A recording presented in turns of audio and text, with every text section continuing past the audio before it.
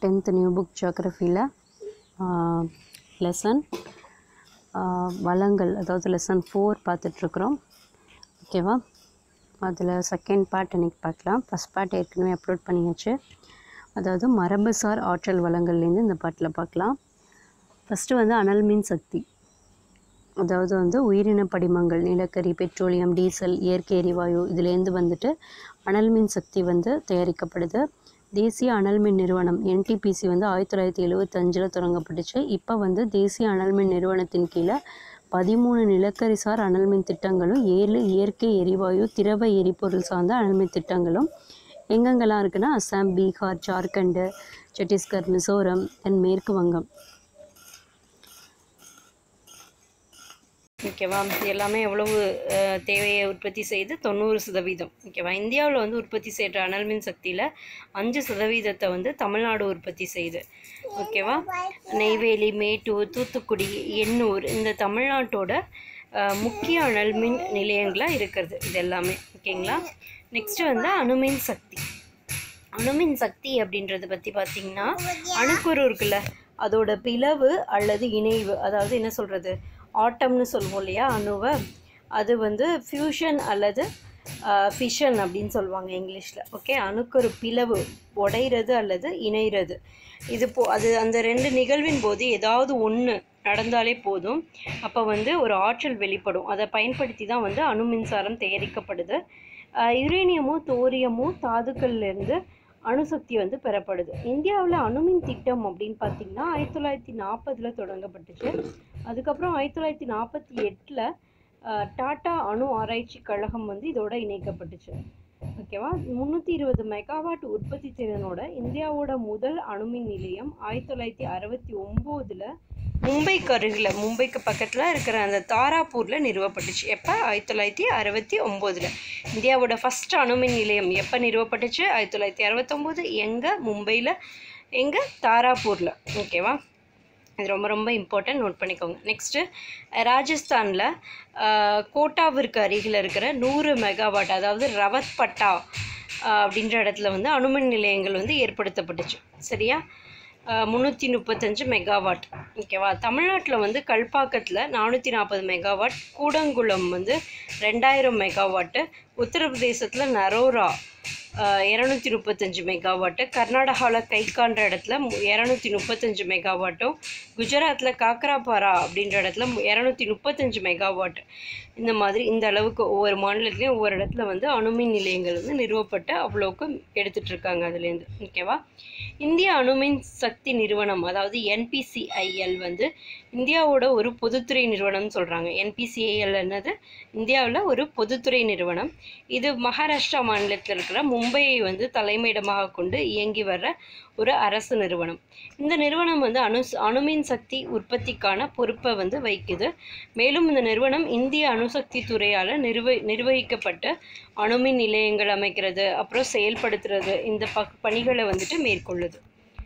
ஓகேவா? நெக்ஸ்ட்டு புதுப்பிக்கக்கூடிய வளங்கள். இவ்வளோ தான் வந்துட்டு புதுப்பிக்க முடியாத வளங்கள் இதோட முடியுது. நெக்ஸ்ட்டு மரபுசாரா அதுவும் முடிஞ்சு, அடுத்து புதுப்பிக்கக்கூடிய வளங்கள். இதில் ஃபஸ்ட்டு பார்த்திங்கன்னா நீர்மின் சக்தி, தண்ணி முடிஞ்சாலும் திரும்பி வந்து நம்மளால் புதுப்பிக்க முடியும். ஓகேவா? நீர்மின் சக்தி பார்த்திங்கன்னா ஓடும் நீர்லேருந்து பெறப்படுது. இந்த சக்தி வந்து மாசற்ற அப்புறம் பொருளாதார முக்கியத்துவம் வாய்ந்த ஒரு மின் ஆற்றலாக கருதப்படுது நீர்மின் சக்தி. ஓகேங்களா? நீர்மின் சக்தி வந்து உலக மின் தேவையில் 7% பூர்த்தி செய்யுது. ஓகேவா? நம்ம இந்தியா வந்து பார்த்திங்கன்னா மின் தேவை மொத்தமாகவே உலக அளவில் நீர்மின் சக்தி வந்து உலக அளவில் இந்த தண்ணியிலேயே மின்சக்தி நமக்கு கிடைக்கிறது வந்து 7% அளவுக்கு பூர்த்தி செய்யுதாமா. ஓகேங்களா?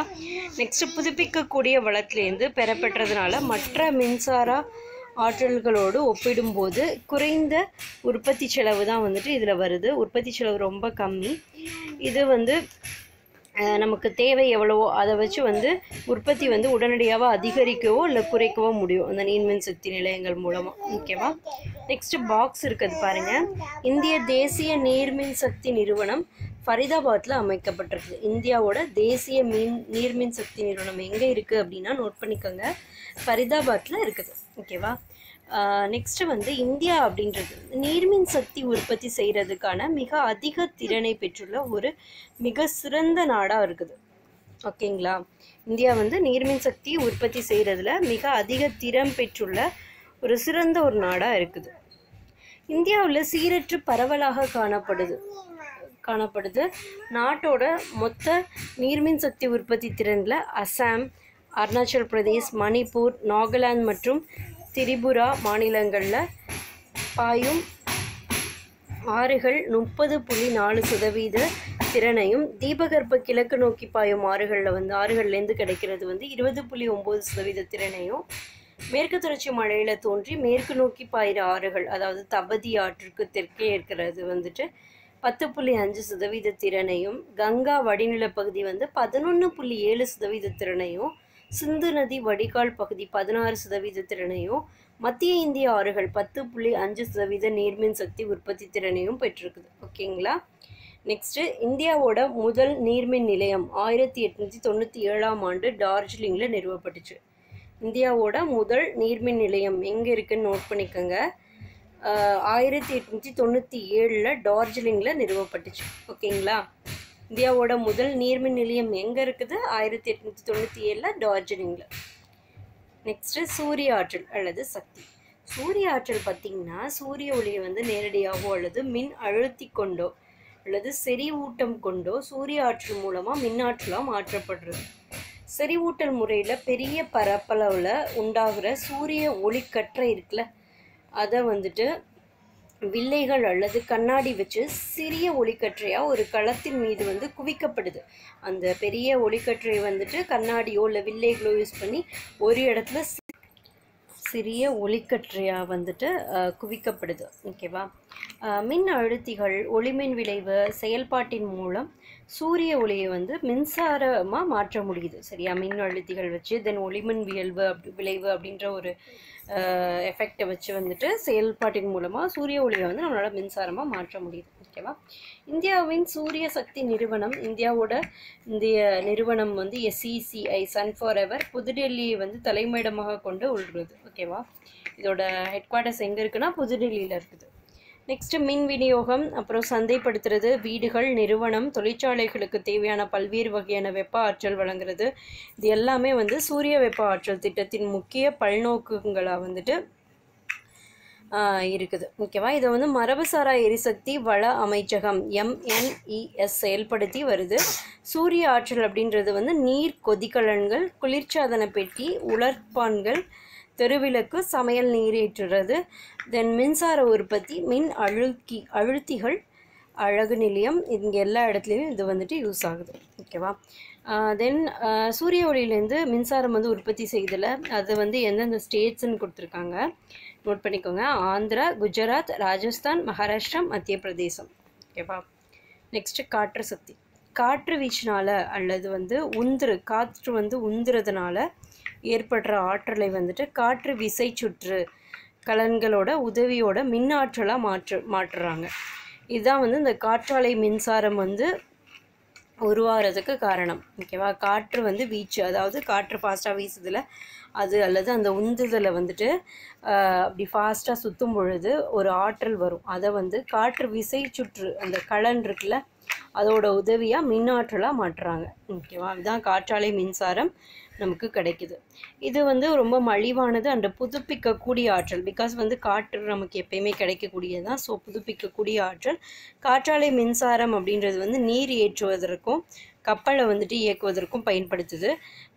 தென் காற்று சக்தி அப்படின்றது மிக அதிகமாக கிடைக்கக்கூடிய புதுப்பிக்கத்தக்க அனைத்து பகுதியிலையும் பரவி இருக்குது. சுத்தமான மாசற்ற புவிமண்டலத்தை வந்து வெப்பமயமாக்கும் வாய்ப்புகளை வந்து வெளிப்படுத்தாத ஒரு வளமாக இது இருக்குது. காற்றாலை நிறுவுவதற்கு வந்து குறைவான இடம் போதுமானது தான். ஓகேவா. நெக்ஸ்ட் பாக்ஸ் கொடுத்துருக்காங்க இம்பார்ட்டண்ட்டானது. இந்தியாவில் வந்து அதிக காற்றாலை கொண்டுள்ள மாநிலம் யாருன்னா நம்ம தான், தமிழ்நாடு. கன்னியாகுமரி மாவட்டத்தில் இருக்கிற முப்பந்தல், அதாவது பெருங்குடி பகுதி வந்து உலகிலேயே ஒரு பகுதியில் அதிக காற்றாலை கொண்ட பெரிய காற்றாலை பண்ணைன்னு சொல்கிறாங்க. எங்கே இருக்குது? முப்பந்தல் பெருங்குடி பகுதியில் கன்னியாகுமரி மாவட்டத்தில் இருக்குது. இதுதான் வந்து உலகத்திலேயே அதிக காற்றாலை கொண்ட பெரிய காற்றாலை பண்ணைன்னு சொல்கிறாங்க. அண்ட் ஆல்சோ வந்து இந்தியாவிலேயே அதிக அளவு காற்றாலை கொண்டுள்ள மாநிலம் இது தமிழ்நாடு. ஓகேவா, அது ரெண்டுமே நோட் பண்ணிக்கோங்க. நெக்ஸ்ட்டு, இந்தியாவில் காற்றாலை மின்ஸ் உற்பத்தி 1986 முதல்ல குஜராத்தில் இருக்க கடற்கரை பகுதி ஓகா, மகாராஷ்டிரா கடற்கரை பகுதி அதாவது ரத்னகிரி, தமிழ்நாட்டில் இருக்கிற கடற்கரை பகுதியான தூத்துக்குடியில் 55 கிலோவாட் உற்பத்தி திறனோட நிறுவப்பட்ட காற்றாலைகள் மூலமாக வளர்ச்சி அடைய ஆரம்பிச்சிருக்குது. கடந்த சில வருடமாக வந்துட்டு இதோட உற்பத்தி திறன் குறிப்பிடத்தக்க அளவில் உயர்ந்திருக்குது. உலக அளவில் வந்து இந்தியா வந்து நம்ம இந்தியா பார்த்திங்கன்னா உலக அளவில் அதிக காற்றாலை திறன் கொண்ட நாட்டில் 4வது இடத்துல இருக்குது. ரொம்ப ரொம்ப இம்பார்ட்டண்ட். இந்தியா வந்து காற்றாலை திறன் கொண்ட நாட்டில் எத்தனாவது இடத்துல இருக்குன்னா 4வது இடத்துல இருக்குது. ஓகே, நோட் பண்ணிக்கோங்க. நெக்ஸ்ட்டு, தேசிய காற்றாற்றல் நிறுவனம் NIEW சென்னையில் இருக்கிற தேசிய காற்றாற்றல் நிறுவனம் 1998 1998 தன்னாட்சி நிறுவனமாக ஒரு புதிய மற்றும் புதுப்பிக்கக்கூடிய ஆற்றல் வளங்கள் அமைச்சக நிர்வாகத்தின் கீழே ஏற்படுத்தப்பட்டுச்சு. எந்த நிர்வாகத்தின் கீழே? எந்த அமைச்சகத்தின் கீழே? புதுப்பிக்கக்கூடிய ஆற்றல் வளங்கள் அமைச்சக நிர்வாகத்தின் கீழே இது ஏற்படுத்தப்பட்டுச்சு. எப்போ? 1998 சென்னையில். தென் தன்னாட்சி நிறுவனமாக இது ஆரம்பிச்சிச்சு. இது ரொம்ப இம்பார்ட்டண்ட். இதோட பணி பார்த்தோம்னா காற்று வள மதிப்பீடு ஆய்வு, அப்புறம் சான்றளிக்கிறது. ஓகேவா, அந்த பாக்ஸ் இம்பார்ட்டண்ட்டு. நெக்ஸ்ட்டு, உயிரி சக்தி, விலங்குகளோட கழிவு, சமையல் கழிவு, ஆகாய தாமரை கழிவு, வேளாண் கழிவு, அப்புறம் நகர கழிவு, இது மாதிரி இருக்கிற உயிரின கழிவுலேருந்து உயிரி சக்தி பெறப்படுது. இது மாசற்ற, அதாவது என்ன சொல்கிறது, குப்பைகள் இல்லாத, ஓகேவா, மலிவான ஒரு எரிசக்தி வளமாக இருக்குது. இந்தியாவில் 18 ஜிகாவாட் உயிரி எரிசக்தி உற்பத்தி திறனை வந்து கொண்டிருக்குது. தற்போதைய நிலவரப்படி இந்தியாவில் பயன்படுத்தப்படுற மொத்த எரிசக்தி பயன்பாட்டில் 32% உயிரி சக்தியிலேருந்து தான் பெறப்படுது. உயிரி எரிசக்தி வந்து பெரும்பாலும் வீட்டு உபயோகங்களுக்கு பயன்படுத்தப்படுது.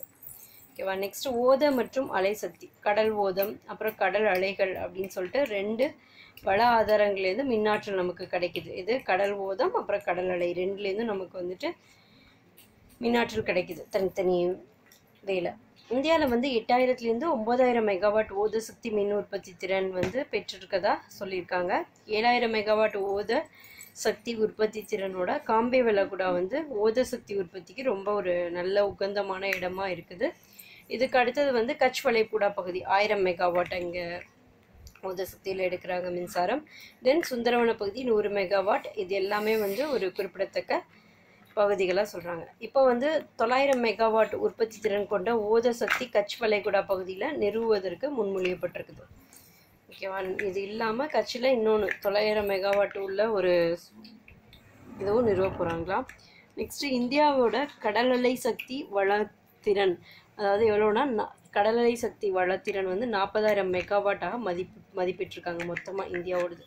150 கிலோவாட் உற்பத்தி திறன் கொண்ட அலைசக்தி ஆலை திருவனந்தபுரத்துக்கு அருகில் இருக்கிற விளிஞ்சம் அப்படின்ற பகுதியில் நிறுவப்பட்டிருக்குது. எவ்வளவு? 150 கிலோவாட். இதே மாதிரி மற்றொரு ஆலை வந்துட்டு அந்தமான் நிக்கோபார் தீவுக்கு பக்கத்தில் நிறுவப்பட்டிருக்குது. ஓகேவா. நெக்ஸ்ட்டு, தொழிற்சாலைகள். இதோட அவ்வளோதான். அந்த என்ன சொல்கிறது, புதுப்பிக்கக்கூடிய வளங்கள், புதுப்பிக்க இயலாத வளங்கள் முடிஞ்சு. தொழிற்சாலைகள், மூலப்பொருட்கள் இயந்திரங்கள் மூலமாக உற்பத்தி பொருட்களாக மாற்றப்படுற இடங்கள் வந்து தொழிலகங்கள் அப்படின்னு சொல்கிறோம். மூலப்பொருட்களை ஏதோ ஒரு இயந்திரம் வச்சு மூலப்பொருளை வச்சு ஒரு உற்பத்தி பொருளாக மாற்றுறது, அதான் தொழிலகங்கள் அப்படின்னு சொல்கிறோம் அந்த இடம். இத்துறை வந்து மதிப்பு கூட்டுத்துறை அப்படின்னு சொல்லப்படுது. இந்த தொழிற்சாலை துறை அப்படின்றது வந்து மதிப்பு கூட்டுத்துறை. பிகாஸ் வந்து மூலப்பொருள் அப்படின்ற ஒரு பொருளை மதிப்பு கூட்டி உற்பத்தி பொருளாக மாற்றுறோம். மூலப்பொருட்களோட ஆதாரங்களோட அடிப்படையில் தொழிலகங்களை வந்து 3 டைப்பாக பிரிக்கிறாங்க. வேளாண் சார்ந்த தொழிலகங்கள், காடுகள் சார்ந்த தொழிலகங்கள், கனிமம் சார்ந்த தொழிலகங்கள். ஃபஸ்ட்டு வேளாண் சார்ந்த தொழிலகங்கள். இது வந்து வேளாண் துறையிலேருந்து மூலப்பொருட்கள் கிடைக்குது இதுக்கு. ஓகேவா. விவசாயம் செஞ்சு வர்றது தான் இந்த தொழிலகங்களோட மூலப்பொருட்கள். ஓகேவா. இதை ஒரு பாக்ஸ் கொடுத்துருக்காங்க. இந்தியாவில் வந்து ஃபஸ்ட்டு பருத்தி நெசவாலை, இந்தியாவோட ஃபஸ்ட்டு பருத்தி நெசவாலை எப்போ ஆரம்பிச்சது? 1818 கொல்கத்தாவுக்கு அருகில் இருக்கிற போட் கிளாஸ்டர் அப்படின்ற இடத்துல தொடங்கப்பட்டுச்சு. கண்டிப்பாக நோட் பண்ணிக்கோங்க. ஃபஸ்ட்டு பருத்தி நெசவாலை 1818 கொல்கத்தாவுக்கு அருகில் பக்கத்தில் இருக்கிற போர்ட் கிளாஸ்டர் அப்படின்ற இடத்துல தொடங்கப்பட்டுச்சு. ஓகேவா? ஓகே, இப்போது இது சொன்னோம்ல வேளாண் சார்ந்த தொழிலாளர்கள். அதில் ஃபஸ்ட்டு வந்து பருத்தி நெசவாலைகள். பருத்தி, சணல், கம்பளி, அப்புறம் பட்டு, செயற்கை இலை, இது எல்லாமே வந்துட்டு உள்ளது தான் இந்த பருத்தி நெசவாலை அப்படின்றது. இது எல்லாமே அதில் அடங்கும். 50 மில்லியனுங்களுக்கும் வந்துட்டு மேலே நூற்பு கருவிகளையும் 84,200 சுழலிகளையும் 3400 நெசவாலைகளோட இந்தியா வந்து இந்த துறையில் உலகோட 2வது இடத்துல இருக்குது. ஓகேவா? இது எல்லாமே இந்தியாவில் இருக்குது. எத்தனாவது இடத்துல இருக்குது? இந்த துறையில் 2வது இடத்துல இருக்குது. எத்தனை இருக்குன்றது நோட் பண்ணிக்கோங்க. நெக்ஸ்ட்டு பாரம்பரிய தொழில்கள், அதாவது கைத்தறி, கைவினைப் பொருள், சிறிய விசைத்தறிகள், இது எல்லாமே லட்சக்கணக்கிலான கிராமப்புற அப்புறம் புறநகர் மக்களுக்கு வேலைவாய்ப்பை வந்து அளிக்கிற கைத்தறி ஆதாரமாக இருக்குது. பருத்தி நெசவாலை தொழிலக உற்பத்தியில் 7%, இந்தியாவோட உள்நாட்டு உற்பத்தியில் 2%, ஏற்றுமதி வருவாயில் 15% பங்களிப்பையும் கொண்டிருக்குது. நாட்டோட அதிக வேலைவாய்ப்பு அளிக்கிற ஆதாரங்களில் ஒன்றாக இந்த துறை வந்து இருக்குது. இப்போ வந்து இந்தியாவில் 1719 பருத்தி நெசவாலை இருக்குது. இதில் 188 நெசவாலைகள் பொதுத்துறை நிறுவனங்களாகவும் 147 கூட்டுறவு நிறுவனங்களாகவும் 1284 நெசவாலைகள் தனியார் துறை நிறுவனங்களாகவும் இருக்குது. ஓகேவா? இப்போ இந்தியா வந்து பருத்தி உற்பத்தியில் உலகத்திலே 3வது பெரிய நாடாக இருக்குது. தறிகள் அப்புறம் நூற்பு கருவிகளோட எண்ணிக்கையில் முதன்மையான நாடாகவும் இருக்குது இந்தியா. இப்போ பார்த்திங்கன்னா பருத்தி நெசவாலைகள் இந்தியாவோட மிகப்பெரிய நவீன தொழிலக பிரிவாக இருக்குது. தொழிலக மூலதனத்தில் 16%, தொழிலக உற்பத்தியில் 14% இந்த துறை வந்து வச்சுருக்குது. 20% தொழிலாளர்களை வந்துட்டு இந்த தொழில்களில் பணியமர்த்திருக்கு. ஓகேவா? பாக்ஸ் பார்த்துக்கோங்க. Box important. இப்போ காற்றோட வசதி கம்மியாக இருக்குதுன்னு வச்சுக்கோங்க. அந்த இடத்துல வந்து வேலை செய்கிற பஞ்சாயத்து தொழிலாளர்கள் பஞ்சு நுண்துகள்களால் பைசினோசிஸ் அப்படின்ற பழுப்பு நுரையீரல் நோயினால் பாதிக்கப்பட்டாங்க. இப்போ காற்றோட்டம் கம்மியாக இருக்கிற அந்த பஞ்சாலை தொழிலாளர்கள் வந்து பஞ்சு நுண்துகள்கள்னால, பஞ்சில் பார்த்திங்கன்னா சின்ன சின்னதாக காற்றில் பரப்புறதுனால பைசினோசிஸ் அப்படின்ற ஒரு பழுப்பு நுரையீரல் நோய், அதாவது மண்டே ஃபீவர்னால அவங்களாம் பாதிக்கப்படுறாங்கன்னு கொடுத்துருக்காங்க. என்ன நோய் வரும்னு கேட்கலாம். மண்டே ஃபீவர், அதாவது பழுப்பு நுரையீரல் நோய். நெக்ஸ்ட்டு பருத்தி இலையிலேருந்து விதைகளை வந்து பிரித்தெடுக்கிற முறைக்கு ஜின்னிங் அப்படின்னு பேர். இதை நீங்கள் 6th ஸ்டாண்டர்ட்லேயே படிச்சிருக்கீங்க.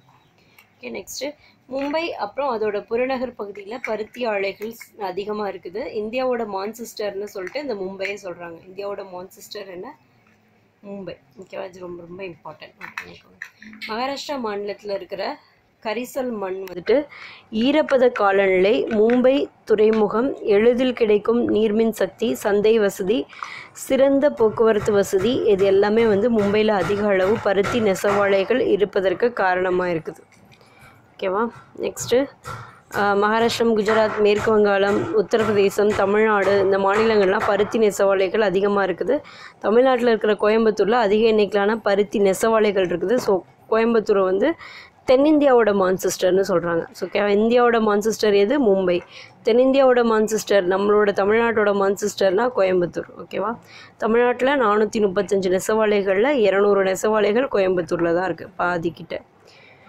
ஈரோடு, திருப்பூர், கரூர், சென்னை, திருநெல்வேலி, மதுரை, தூத்துக்குடி, சேலம், விருதுநகர் இந்த மாநிலத்தோட பிற முக்கிய நெசவாலை நகரங்களாக இருக்குது. நெக்ஸ்ட்டு சணல் ஆலைகள். சணல் அப்படின்றது வந்து குறைவான விலையில் கிடைக்கிற ஒரு இலை நார். இது சிப்பங்கள் அப்புறம் சாக்கு பைகள் தயாரிக்க பயன்படுது. ஓகேவா? இந்த காலத்தில் வந்து சணல் அப்படின்றது பருத்தி அப்புறம் ரோமத்துடன் சேர்த்து நெசவு செய்யப்படுது. சணல் பொருட்கள் உலக மொத்த உற்பத்தியில் இந்தியா வந்து 35% பங்களிப்பை கொண்டிருக்குது. பருத்தி நெசவாலைக்கு அடுத்தாற்போல் வந்து சணல் ஆலைகள் இந்தியாவோட 2வது பெரிய நெசவாலை துறையாக இருக்குது. இயற்கையான சணல் அப்படின்றது வந்து புதுப்பிக்கக்கூடிய, எளிதில் மக்கக்கூடிய, சுற்றுச்சூழலுக்கு உகந்ததாகவும் உள்ளதால் இது தங்க இலை பெயர் அப்படின்னு அழைக்கப்படுது. சணல் என்ன சொல்கிறாங்க? தங்க இலை பெயர்னு சொல்கிறாங்க. தேசிய சணல் வாரியத்தோட தலைமையகம் எங்கே இருக்குது? சணல் வாரியத்தோட தலைமையகம் நேஷ்னல் ஜூட் போர்ட் NJBயோட தலைமையகம் கொல்கத்தாவில் இருக்குது. ஓகே, சணலை வச்சு கொல்லலாம் இல்லையா, ஸோ கொல்கத்தாவில் இருக்குது அப்படியே வச்சுக்கோங்க.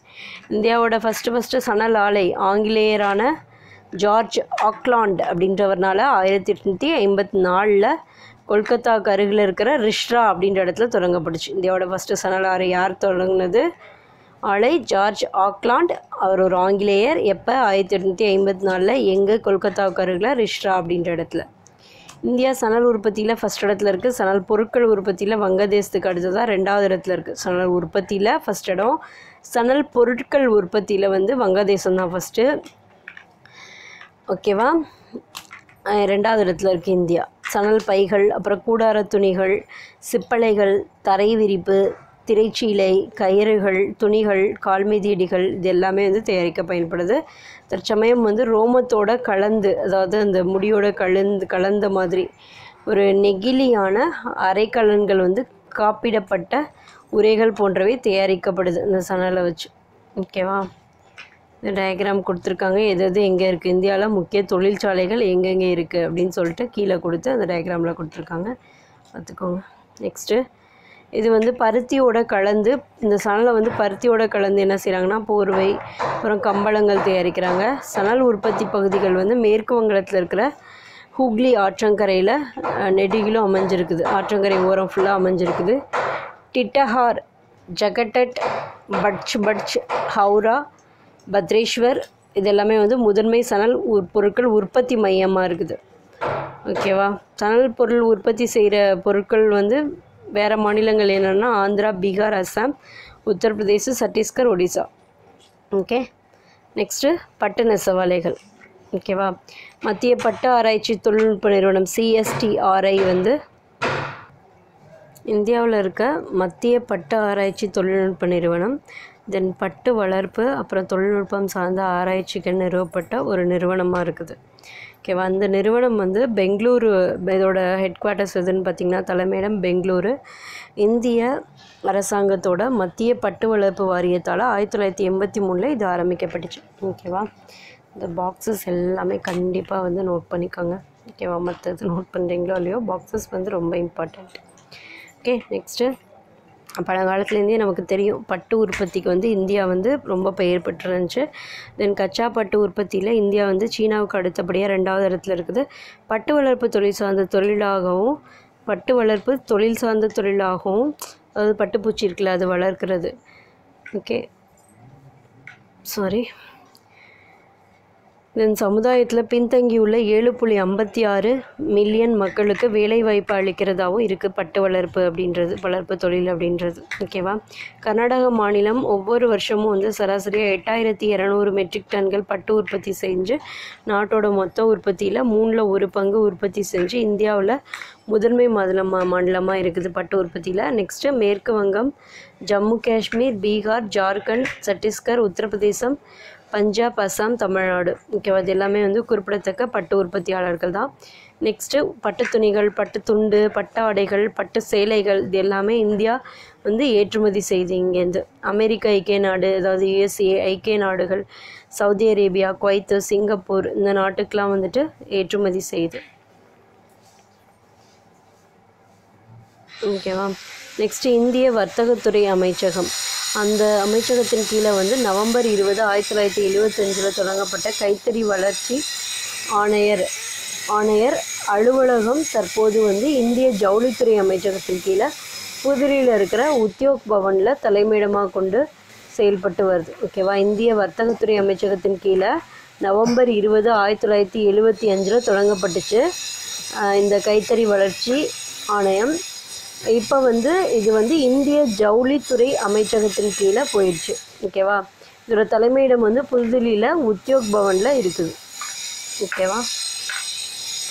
நெக்ஸ்ட்டு சர்க்கரை தொழிற்சாலை. கரும்பு, சர்க்கரை கிழங்கு அல்லது சர்க்கரை பொருட்கள் அடங்கிய பயிர்லேருந்து சர்க்கரை வந்து தயாரிக்கப்படுது. இந்தியாவில் சர்க்கரை வந்து பெரும்பாலும் வந்து கரும்புலேருந்து எடுக்கப்படுது. பருத்தி நெசவுக்கு அடுத்து 2வது பெரிய வேளாண் சார்ந்த தொழிற்சாலையாக இந்த சர்க்கரை தொழிற்சாலை இருக்குது. ஃபஸ்ட்டு பருத்தினா 2வது சர்க்கரை தொழிற்சாலை. அடுத்ததாக வந்து இந்தியா 2ஆம் இடம் வகிக்குது. இது 2.86 லட்சம் தொழிலாளர்களுக்கு வந்து வேலைவாய்ப்பை கொடுக்குது. கரும்பு வந்து எளிதில் எடை இழக்கிற தன்மை, ஏன்னா அது வந்து கொஞ்ச நாள் வச்சோன்னா எடை இழந்துடும்.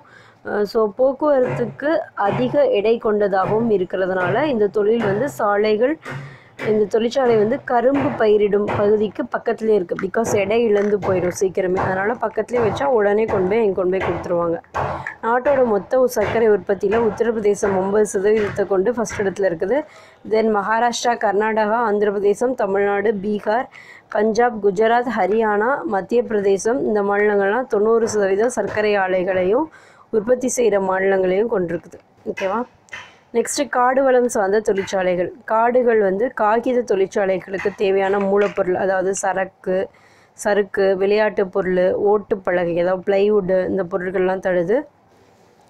காகித தொழிற்சாலை ஃபஸ்ட்டு காட்டில் உள்ளது வந்து ஃபஸ்ட்டு காகித தொழிற்சாலை. காகித தொழிற்சாலை பார்த்திங்கன்னா இந்தியாவில் நிறைய தனித்துவம் வாய்ந்த தொழிற்சாலையாக உருவெடுத்திருக்குது அண்டு பரவலாக்கப்பட்டதாகவும் இருக்குது. காகிதத்தாள், காகித அட்டை, பெட்டி, மெல்லிலை தாள்கள், காகித பை, எழுது பொருள், உரைகள், அச்சிடப்பட்ட காகித பொருட்கள், புத்தகங்கள், அப்புறம் பத்திரிகைகள், நாளேடுகள், இது எல்லாமே வந்து காகித தொழிற்சாலை மூலமாக உற்பத்தி செய்யப்படுது. ஓகேவா?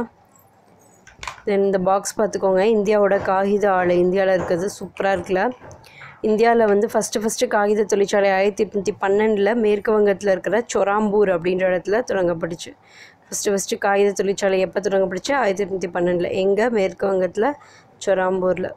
நெக்ஸ்ட்டு உயர்தர அச்சுத்தாள், தென் செய்தித்தாள் உற்பத்திக்கு மென்மரங்கள் மூலப்பொருளாக பயன்படுது. காகித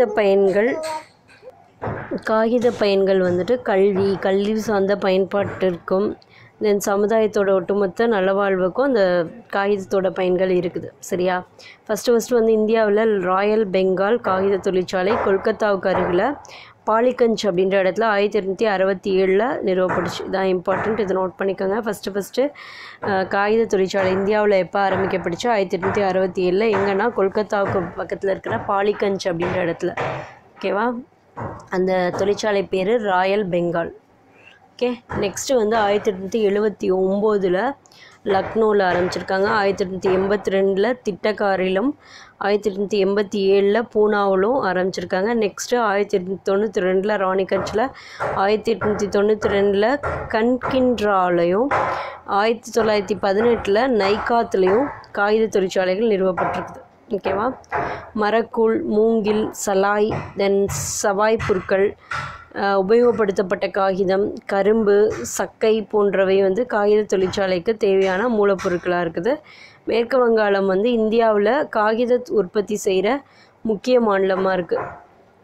தென் மத்திய பிரதேசம், ஒரிசா, தமிழ்நாடு, இது எல்லாமே வந்து காகித உற்பத்தியில் குறிப்பிடத்தக்க மாநிலங்களாக இருக்குது. ஓகே, அந்த பாக்ஸ் நோட் பண்ணிக்கோங்க. தேசிய செய்திகள் மற்றும் காகித ஆலைகள் NEPA. தென் மத்திய பிரதேச மாநில பர்கான்பூர் மாவட்டத்தில் இருக்கிற நேபா நகர் அப்படின்ற இடத்துல அமைஞ்சிருக்குது. தேசிய செய்திகள் மற்றும் காகித ஆலை எங்கே இருக்குது? NEPA எங்கே இருக்குது? பர்கான்பூர், மத்திய பிரதேசத்தில் பர்கான்பூர் மாவட்டத்தில் நேபா நகர் அப்படின்ற இடத்துல இருக்குது. ஓகேவா?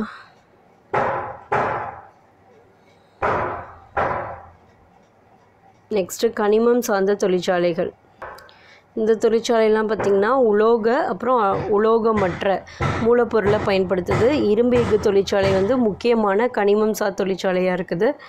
தென் இரும்பு எஃகு தொழிற்சாலைகள் பற்றி பார்க்கலாம். ஃபஸ்ட்டு இது வந்து உற்பத்தி பொருளை வந்து மற்ற தொழிலகங்களுக்கு வந்து தேவையான மூலப்பொருளாக அளிக்கிறதுனால அடிப்படையான உலோக தொழிற்சாலை அப்படின்னு சொல்லி அழைக்கிறாங்க இந்த இரும்பு எஃகு தொழிற்சாலையை. ஓகேவா? பிகாஸ் வந்து இதுதான் வந்து இதோட உற்பத்தி பொருளை மற்ற தொழிலகங்களுக்கு வந்து மூலப்பொருளாக கொடுக்குது. ஸோ இது என்னது? அடிப்படை உலோக தொழிற்சாலை. இது இரும்பு எஃகு தொழிற்சாலை. இது இந்த பாயிண்ட் நோட் பண்ணிக்கோங்க. ஓகே. நெக்ஸ்ட்டு பொறியியல், கனரக இயந்திரம், எந்திர கருவி, வாகனம், ரயில் இன்ஜின், ரயில்வே உபகரணம், இது எல்லாமே தயாரிக்க வந்து இரும்பு வந்து மூலப்பொருளாக யூஸ் ஆகுது. ஒரு நாட்டில் வந்து தொழில் வளர்ச்சி இரும்பு எஃகு உற்பத்தியோட அளவை கொண்டு தீர்மானிக்கப்படுது. ஓகேவா? டாடா இரும்பு எஃகு தொழிற்சாலை 1907 சாக்ஷி என்று அழைக்கப்பட்ட ஜாம்ஷெத்பூரில் ஃபஸ்ட்டு நவீன தொழிற்சாலையாக உருவாக்கப்பட்டுச்சு. ஓகேவா? நோட் பண்ணிக்கோங்க. ஜார்க்கண்ட், மேற்கு வங்கம், ஒடிசா அந்த மாநிலங்களில் அதிகமாக அதுக்கு அடுத்தடுத்து வந்துச்சு. ஜாரியா, ராணிகஞ்ச், பொக்காரா, கரன்புரா ஆகிய நிலக்கரி வயல்களும், மயூர்பஞ்ச், இயோன்ஜர், அப்புறம் புரேனா இந்த மாதிரியான இரும்புத்தாது சுரங்கங்களும் பக்கத்தில் இருந்துச்சு. ஸோ வந்து அந்த இடத்துலலாம் நிறுவப்பட்டுச்சு. இந்த இடத்துலலாம் அந்த இரும்புத்தாது இருந்ததுனால இரும்பு தொழிற்சாலை பக்கத்துலேயே நிறுவியிருக்காங்க. இந்த தொழிற்சாலைகளுக்கு தேவையான டோலமைட், மேங்கனீஷு, தென் சிலிக்கான் போன்ற தாது படிவுகள் வந்து போதுமான அளவில் கிடைக்கப்படுது. ஓகேவா, பாக்ஸ் நோட் பண்ணிக்கோங்க. இரும்பு எஃகு உற்பத்தி தொழிற்சாலை வந்து ஃபஸ்ட்டு 1830 தமிழ்நாட்டில் போர்டோனாவோவில் அமைக்கப்பட்டது. இரும்பு எஃகு உற்பத்தி தொழிற்சாலை எங்கே இருக்குது? ஃபஸ்ட்டு தமிழ்நாட்டில் 1830 போர்டோனாவோவில் அமைக்கப்பட்டுச்சு. ஓகேவா, நெக்ஸ்ட்டு வாகன தானியங்கி தொழிலகங்கள். அதாவது இந்தியா வந்து உள்நாட்டு வாகன சந்தையோட தேவையை பூர்த்தி செய்கிறதோடு மட்டும் இல்லாமல் உலகளாவிய வாகன சந்தையிலும் ஒரு முக்கிய பங்காக இருக்குது. வாகன உற்பத்தியில் முன்னேறி வருது. இந்தியாவில் ரொம்ப அதிக வேகமாக வளர்ந்து வர்ற தொழிலகங்களில் இந்த வாகன உற்பத்தின்றதும் ஒன்று. ஓகேவா, இந்தியாவில் வந்து ஃபஸ்ட்டு வாகன தொழிலகம் மும்பைக்கு அருகில் இருக்கிற குர்லா அப்படின்ற இடத்துல 1947 ப்ரீமியர் வாகன நிறுவனம் அப்படின்ற பேரில் தொடங்கப்பட்டுச்சு. இதை நோட் பண்ணிக்கோங்க, முக்கியம். தென் இதுக்கு அடுத்து 1948 கொல்கத்தாக்கு பக்கத்தில் உத்தர்பாரா அப்படின்ற இடத்துல இந்துஸ்தான் மோட்டார் நிறுவனம் தொடங்கப்பட்டுச்சு. இப்போ வந்து இந்தியா வாகன உற்பத்தியில் ஏழாவது பெரிய நாடாக இருக்குது, 7வது இடத்துல இருக்குது. இந்த நிறுவனம் வந்து இருசக்கர வாகனம், மகிழுந்து, ஜீப்பு, 3 சக்கர வாகனங்கள், வர்த்தக ரீதியிலான வாகனம் இது எல்லாத்தையும் உற்பத்தி செய்து மும்பை, சென்னை, ஜாம்ஷெட்பூர், ஜபல்பூர், கொல்கத்தா, பூனா, புதுதில்லி, கான்பூர், பெங்களூர், சதாரா, லக்னோ, மைசூர் நகரம் இது எல்லாமே வந்து முக்கிய உற்பத்தி மையமாக இருக்குது. ஓகேவா, நெக்ஸ்ட் இந்த பாக்ஸ் நோட் பண்ணிக்கோங்க. பிரதான வாகன தொழிற்சாலையும் அதை சார்ந்து இருக்கிற அந்த தொழிற்சாலைகளும் வந்து சென்னையை சுற்றியுள்ள பகுதிகளில் இருக்கிறதுனால சென்னை ஆசியாவோட டெட்ராய்ட் அப்படின்னு சொல்லி அழைக்கப்படுது. ஆசியாவோட டெட்ராய்ட் எது? சென்னை. ஓகேவா, இந்த பாக்ஸு இந்த சொல்லணும். அதுக்கு முன்னாடி இந்தியாவில் வந்து உற்பத்தி செய்யும் திட்டம், அதாவது மேக் இன் இந்தியா ப்ரோக்ராம் வந்து 2004 தொடங்கப்பட்டுச்சு. இதோட முக்கிய நோக்கம் உலக வரைபடத்தில் இந்தியா வந்து ஒரு சிறந்த தொழிலக உற்பத்தி மையமாக காமிக்கிறது. இந்தியாவில் மின்சாரம், அப்புறம் மின்னணு மென்பொருள், அப்புறம் மோட்டார் வாகன தொழிலகங்கள் எப்படி இருந்துச்சு அப்படின்னு சொல்லிட்டு ஒரு மேப்பில் கொடுத்துருக்காங்க. ஓகேவா, இந்த ஜஸ்ட் எங்கெங்கே இருக்குது அப்படின்றது பார்த்துக்கோங்க. Next Tata Motors, Maruti Suzuki, Mahindra, Hindustan Motors, Mahindra, Hindustan Motors இந்த நிறுவனங்கள் எல்லாமே வந்து மக்களுக்கு வந்து ரொம்ப யூஸ்ஃபுல்லாக இருக்கிற கார்கள் தயாரிக்கிற நிறுவனமாக இருக்குது. இந்தியாவில் நிறுவப்பட்டிருக்கிற பன்னாட்டு நிறுவனங்கள், அதாவது மெர்சிடஸ் இதெல்லாம் வேறு நாட்டில் உள்ள நிறுவனம், பட் இந்தியாவில் நிறுவப்பட்டிருக்குது. என்னென்னா Mercedes, Benz, BEd, general Motors, Toyota, தென் சமீபத்தில் இந்தியாவில் நுழைஞ்சிருக்கிற BMW, ஆடி, வோக்ஸ்வேகன், வால்வோ இது எல்லாமே வந்து இந்திய வாகன தயாரிப்பு மேலும் சிறப்புற செஞ்சுருக்கு. இதெல்லாமே முதல்ல பார்த்ததெல்லாம் இந்தியாவோட இது, இப்போ பார்த்ததெல்லாம் வெளிநாட்டு இது, பட் இந்தியாவில் வந்து தயாரிக்கிறாங்க. ஓகே,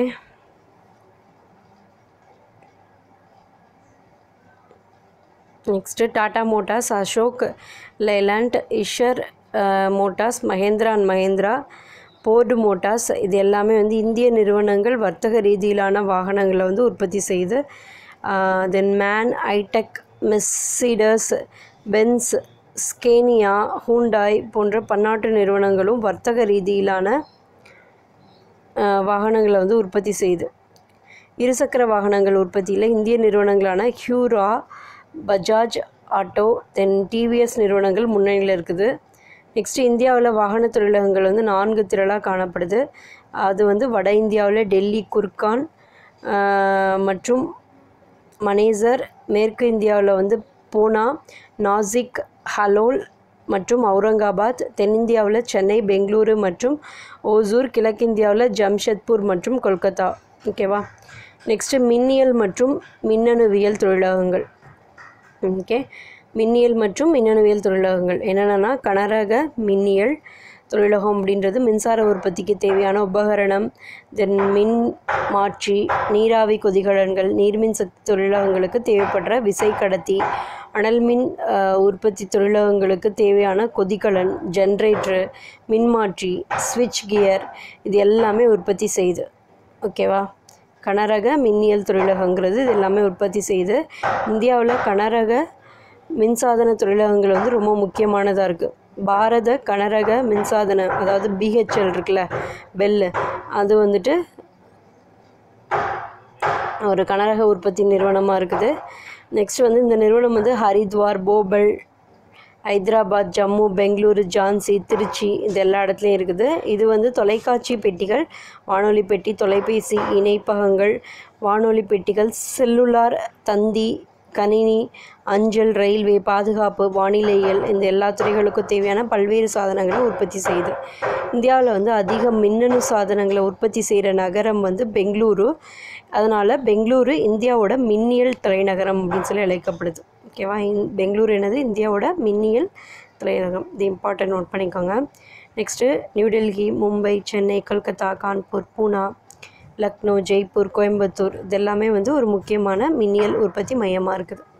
ஓகேவா? நெக்ஸ்ட்டு மென்பொருள் தொழிலகம், அதாவது சாஃப்ட்வேர். இந்தியா வந்து உலகில் இருக்கிற உலகத்திலே வந்து ஒரு மிகச்சிறந்த மென்பொருள் நிறுவனங்களோட தாயகமாக இருக்குது. இந்திய மென்பொருள் தொழிலகங்கள் அப்படின்றது வந்து தகவல் தொழில்நுட்பம், தென் வாணிகம் சார்ந்த தீர்வு, இதெல்லாமே கொடுக்குறதுல ஒரு நல்ல ஒரு ஸ்பெஷலாக இருக்குது இந்தியா. ஓகேவா? இந்திய பொருளாதார வளர்ச்சியில் இது மென்பொருள் தொழிலகம் வந்து ஒரு முக்கியமான ஒரு வெற்றியை கண்டிருக்குது.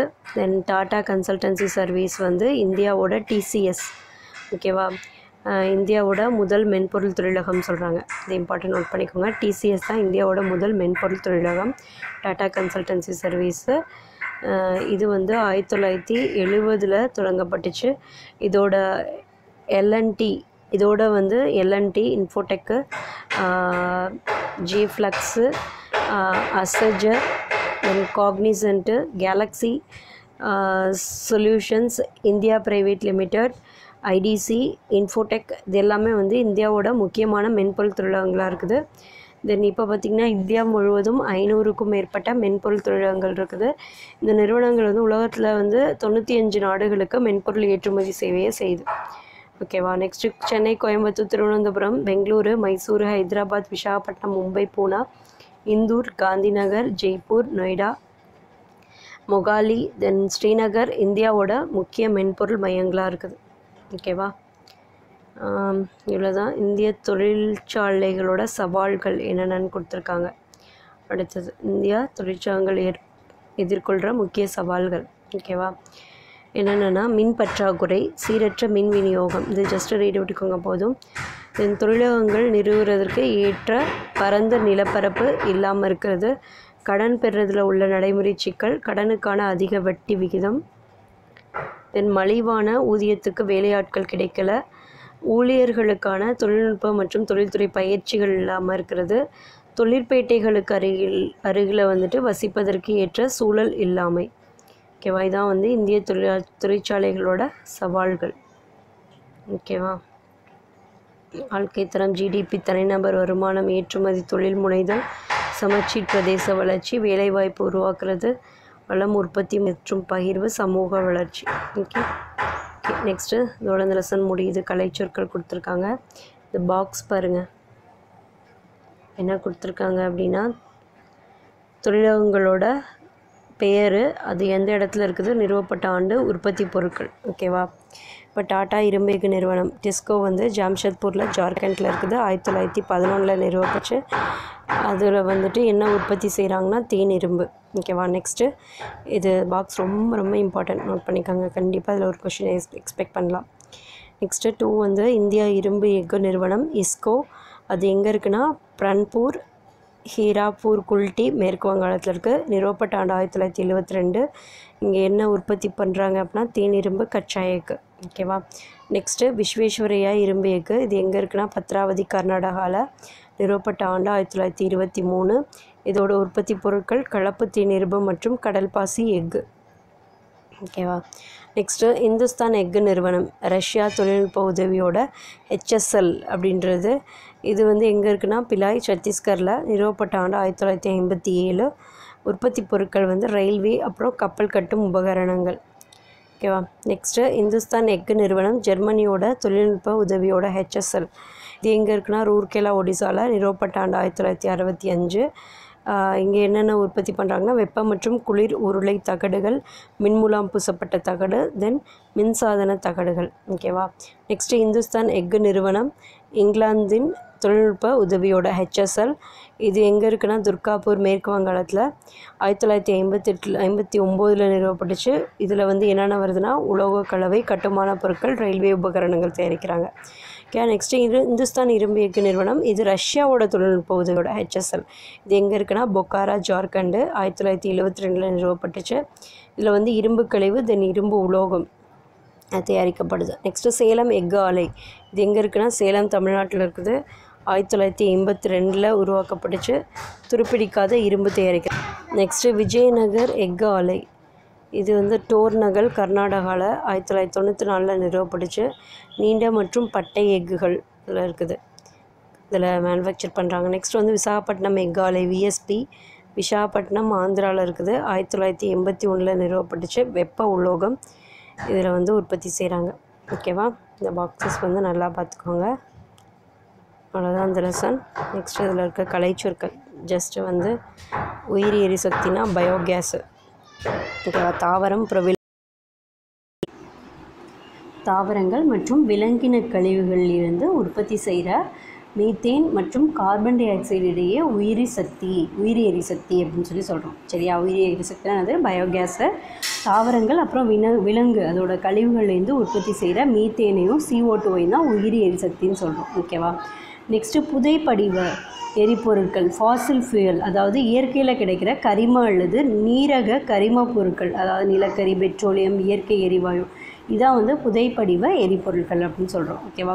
நெக்ஸ்ட்டு வந்து தாது அதாவது புவியோட மேலோட்டில் படிஞ்சிருக்கிற ஒன்று அல்லது அதுக்கு மேற்பட்ட கனிம கலவை வந்து தாது அப்படின்னு சொல்கிறோம்.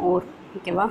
நெக்ஸ்ட்டு சூரியகாந்தி சோலார் பவர் சூரிய வெப்ப கதிர்வீச்சை வந்து மின்சக்தியாக மாற்றுறது தான் வந்து சோலார் பவர் அப்படின்னு சொல்கிறது. சூரிய சக்தி. ஓகேவா. புரிஞ்சுங்களா. நெக்ஸ்ட்டு அனல் மின் நிலையம் தெர்மல் பவர் ஸ்டேஷன் பெட்ரோலியம் மற்றும் நிலக்கரியை எரித்து மின் உற்பத்தி செய்யும் நிலையங்கள். அதாவது பெட்ரோலியத்தையும் நிலக்கரியையும் நல்லா எரித்து அதுலேருந்து கரண்ட் உற்பத்தி செய்கிறது தான் அனல் மின் நிலையம் தெர்மல் பவர் ஸ்டேஷன். ஓகேங்களா. ஓகே. இவ்வளோதான் இந்த லெசனு. இதில் என்னென்ன பார்த்துருக்கோம் அப்படின்றது ஜஸ்ட்டு கொடுத்துருக்காங்க. இயற்கை வளம்னா என்ன, நெக்ஸ்ட்டு அதில் புதுப்பிக்கக்கூடிய வளம், புதுப்பிக்க இயலாத வளம், நெக்ஸ்ட்டு வேளாண் தொழிலகங்கள் என்ன அப்படின்னா தென் வந்து கனிம வள தொழிலகங்கள், வன தொழிற்சாலைகள் இதுதான் வந்துட்டு இந்த லெசனில் கொடுத்துருக்காங்க. ஓகேவா. ஷார்ட்டாக சொல்லியிருக்காங்க. இந்த லெசன் உங்களுக்கு வந்து 2 பார்ட்டாக வரும். கொஞ்சம் பெரிய லெசன் தான். அண்ட் ஆல்சோ இதில் நிறைய டேட்டாஸ் இருக்குது. ஸோ கொஞ்சம் நோட் பண்ணி நல்லா மனசில் வச்சு படிங்க. ஓகேவா. உங்களுக்கு இந்த வீடியோ பிடிச்சிருந்தால் லைக் பண்ணுங்கள். அண்ட் வந்து உங்களுக்கு எந்த சம்மந்தமான வீடியோஸ் ரிலேட்டட் எப்படி வந்துட்டு லெசன்ஸ் வேணுன்றதை ப்ளீஸ் கமெண்ட் பண்ணுங்கள். ஓகேங்களா. ஓகே. பாய்.